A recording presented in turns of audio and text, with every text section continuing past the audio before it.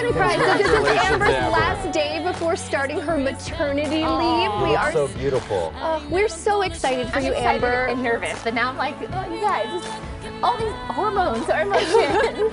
Well, I don't have that excuse, and I'm tearing up too because we are just so thrilled for you. A little, We love you. A little basket. So here's a bathrobe, and we know you'll wake up early to watch us. So something cozy to wear for you, and then of course some little things for baby boy. Something you've wanted for so long. I've known you for 5 years now, and you're gonna be a beautiful mother. And I'm so excited for you. It's gonna be amazing. So, This is what happens when you get pregnant.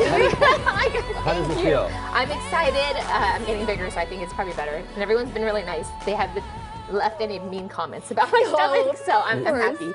Yeah, and you'll get to sleep in now because waking up this early is tough for anyone, but you have been doing it like a champ despite being pregnant and exhausted, and you always come in with such a positive attitude, and I just hope that all of that is passed on to your little boy and he comes into this world sweet, happy, healthy. We just can't wait to watch you become a mom. Thank you. We can't wait either, so I'm going to be calling you for tips. Well, we want pictures, we want follow-ups, and when you come back, we're going to have a new morning show, a new set, so we'll get the kinks all figured out, and you come back I'll to just slide right a new in, one. yeah.